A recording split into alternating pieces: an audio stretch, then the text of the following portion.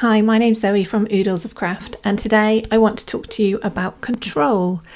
Controlling your sewing machine is crucial, especially when you're beginning to learn. So today I'm going to talk you through how to control the speed, but also how to control the direction in which you're sewing. And I've got some skill sheets that I will link below for you to download and print. So in order to sew using a sewing machine, you are going to today keep your eye on this needle area here. Now the needle is there and it will move up and down, which will create your stitches underneath. Now we're not going to use any thread today, and we're not going to use any fabric. We're going to save that for our gorgeous projects instead. Today we're going to use some of my control sheets, which I will link below. So there are a couple of ways in which you can control your speed depending on the machine you have. I've put my foot pedal here so that you can see what's going on, but obviously this would be resting underneath your foot under your table. Now if I press my foot pedal down, the machine will start to sew. When I lift my foot pedal up, the needle will stop. So that's the basics of how your machine is going to work. But in terms of controlling speed, we need to think about two different things.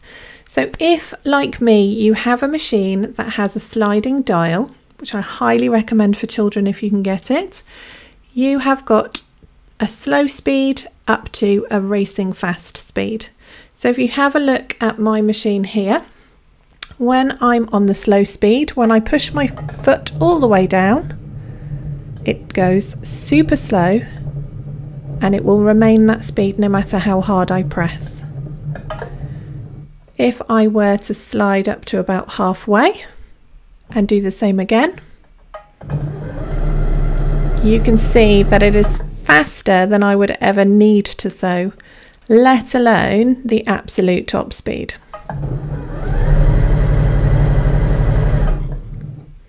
So this sliding dial is really good at preventing you from going too fast. So I always keep mine when I'm teaching on the slowest setting so that it doesn't matter how hard you push your foot pedal down. However, not every machine has one of these settings. So I'm going to put mine on a high setting and show you how you would control it if you don't have that setting. So I'll tilt my foot pedal to the side so you can see what I'm doing. If I press down lightly on my foot pedal, I can still get the slow speed that I need to be safe to sew. If I press down a bit harder, it will take me faster. If I push it all the way down,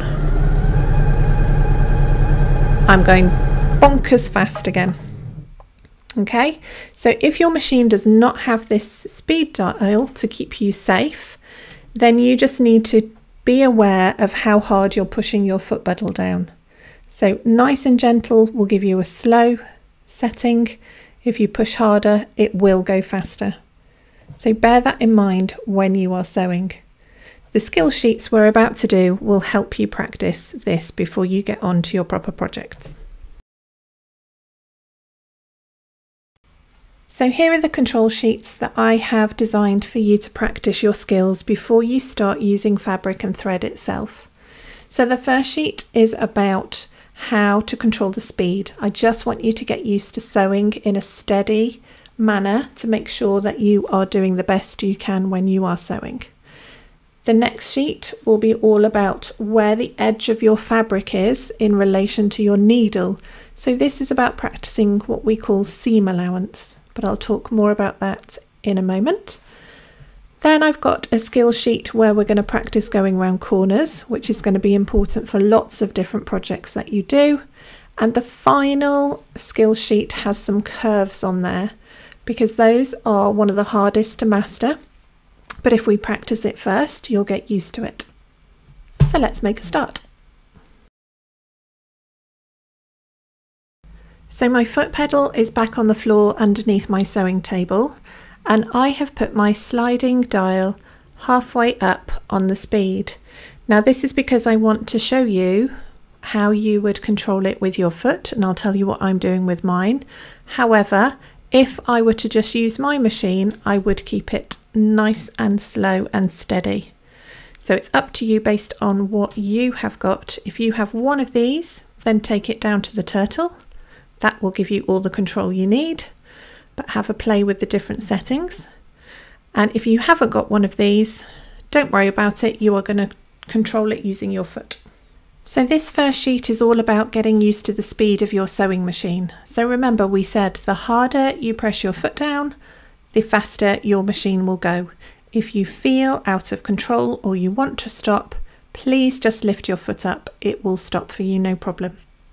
So we are going to aim to get our needle down into the blue targets.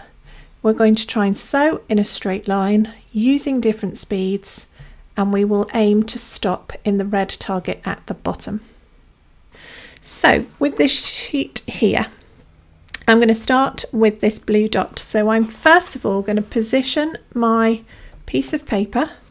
I'm just going to fold that up slightly so that my needle is above the blue target. I then need to lower my presser foot. So generally speaking, I will say trap your fabric. Well, in this case, trap your paper in place. So number one, position your piece of paper. Number two, trap your piece of paper using your take-up lever. I am now going to put my foot down on the pedal.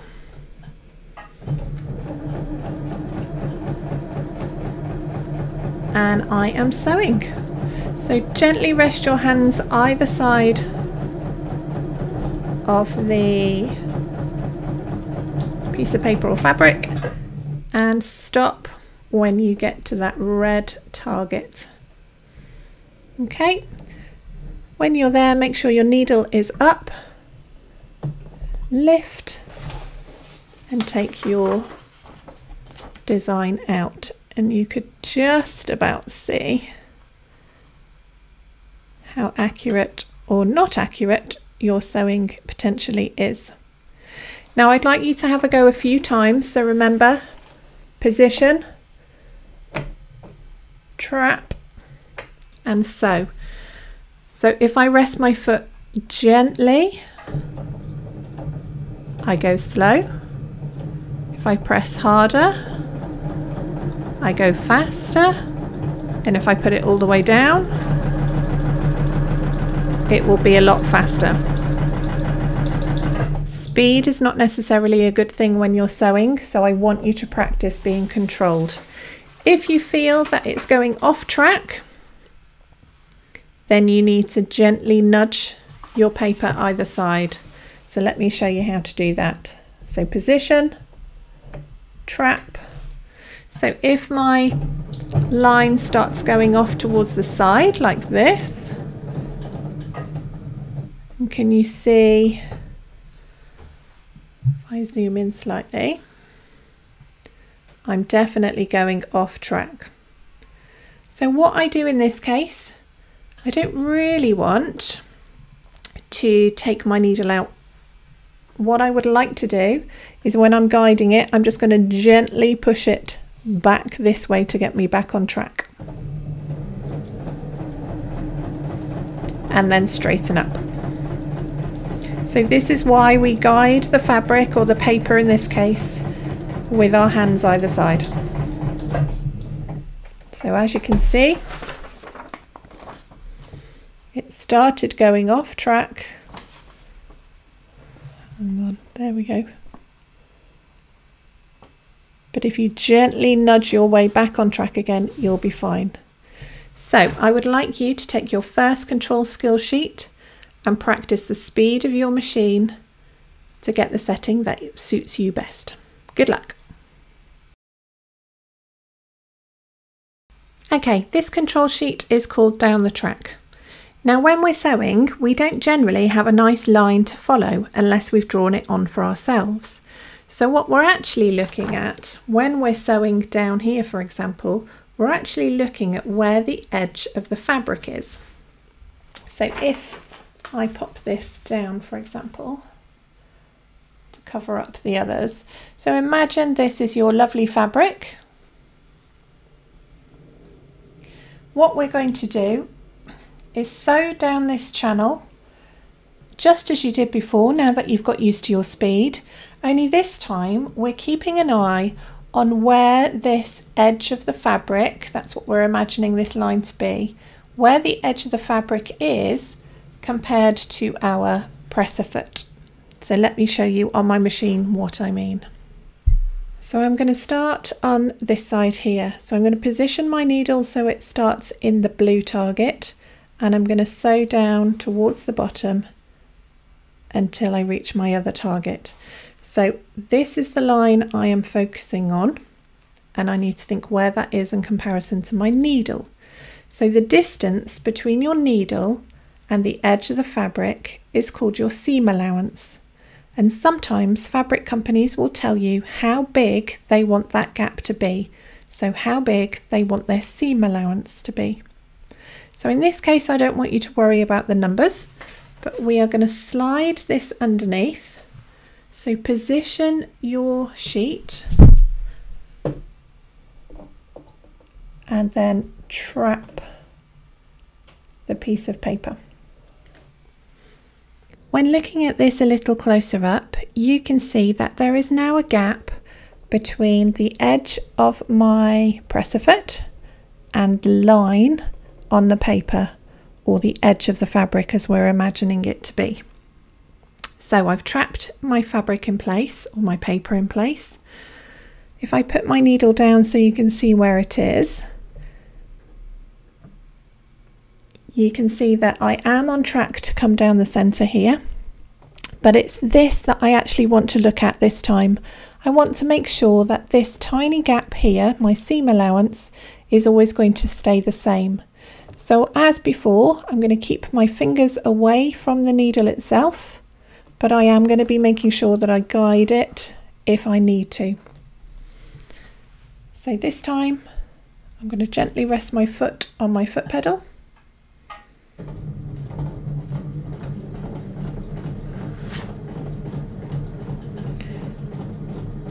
But I'm keeping my eye on that little gap at the side because that's what I want to make sure I keep.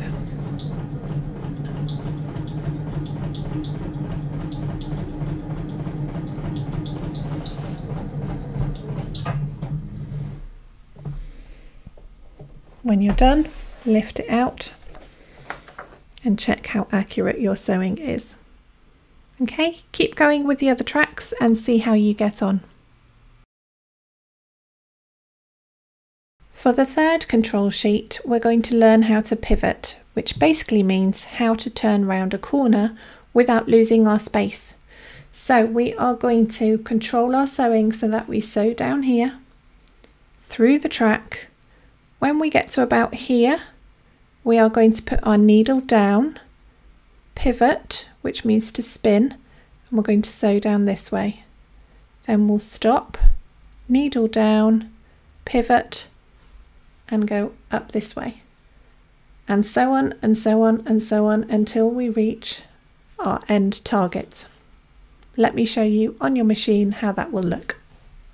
So depending on your machine, there are two potential ways you can put your needle up and down. So I'm going to keep an eye on my needle here to see what effect it has.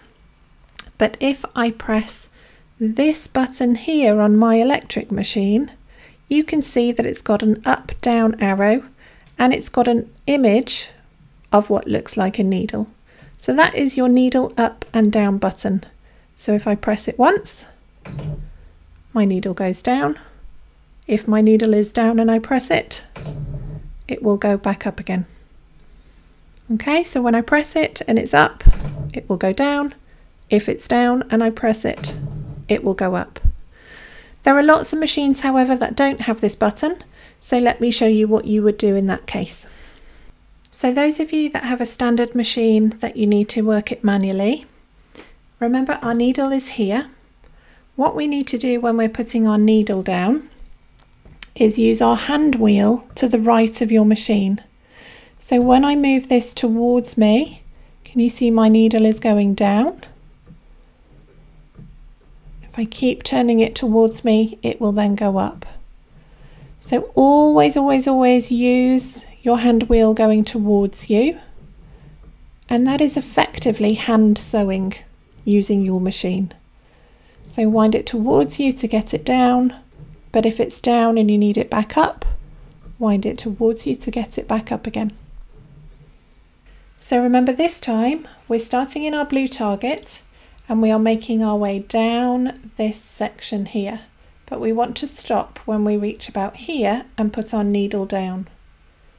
Okay, so let's do that together. Your machine will always sew towards you, so we need to put our sheet in sideways and trap it into position. So step number 1 is position, step number 2 is trap it. We're then going to sew, so I'm going to gently put my foot on my foot pedal.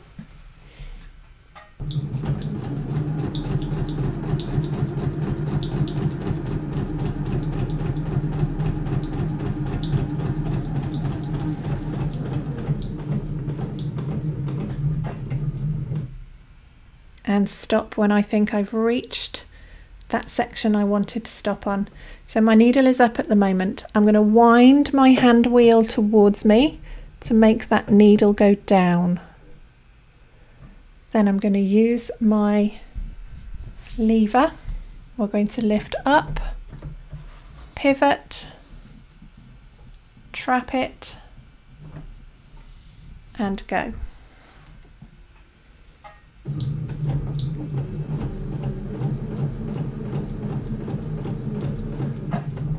So stop when you think you're in the right place. Lower your needle by turning the hand wheel towards you. Lift, pivot, trap it, and go.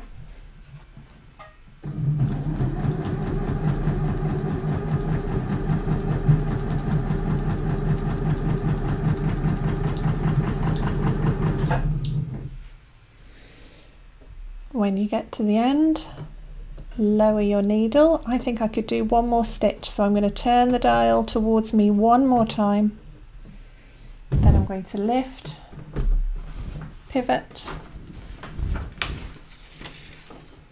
trap it, and sew.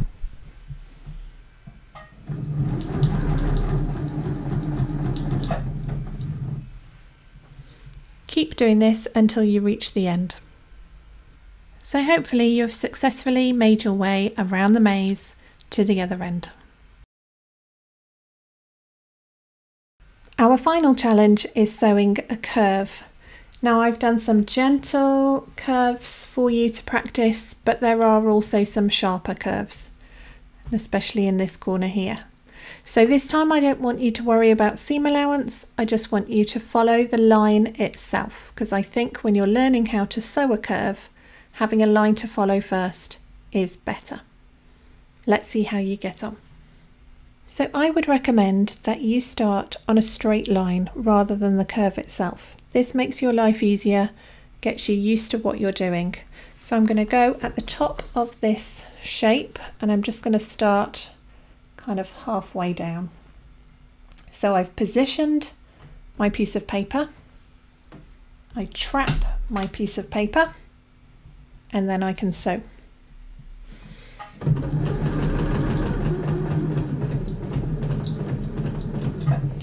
Now when I'm at a gentle curve, I should be able to just ease my paper round. However, this first curve is quite a sharp corner, so I'm going to take it easy. And when I get to where I think I need to turn, I'm going to put my needle down by winding my wheel towards me, or pressing the button if you've got one. And then I'm lifting, spinning it slightly, and continuing. I'm going to stop, put my needle down. I'm going to lift and pivot. Just make sure that you're always trapping it once you've finished. Needle down lift, pivot, and carry on. Because I'm now on a gentle curve, I'm just going to gently nudge the paper over to the right.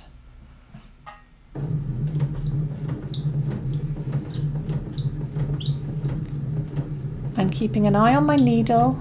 I want to make sure that it's on the black line. Gently pushing this round to help it. I am now getting back to that sharp curve, so at the bottom. So I'm going to wind my wheel forwards, lift, pivot a little bit, a couple of stitches, needle down, lift, pivot, and I'm now virtually on the straight.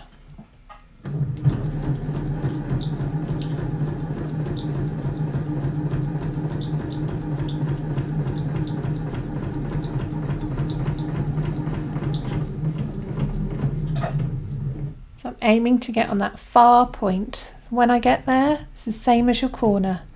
Needle down, lift. This time I've got to go pivot all the way round to get back on track.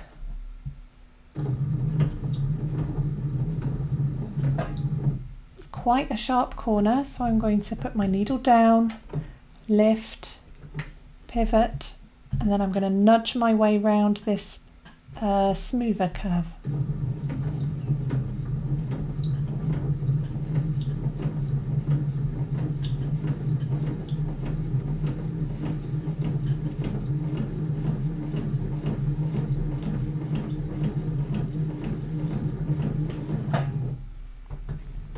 Needle down, lift, pivot,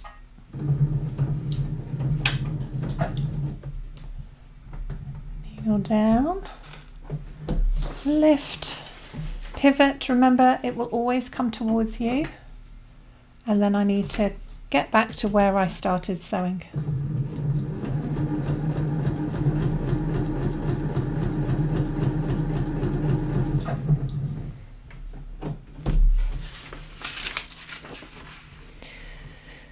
And there you have it.